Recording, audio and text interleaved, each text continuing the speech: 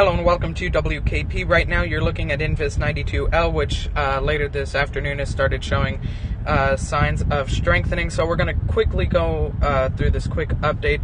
The GFS is predicting that it could move on into land, making landfall maybe in Texas or Louisiana. So as of now, it's going to be in some bad areas for formation, but as it moves out into the Gulf, there's going to be less wind shear and a higher chance that we could see it form. So we do need to keep an eye out on this. The National Hurricane Center has it as a 40% chance of forming as of now. More updates later. Thank you for watching.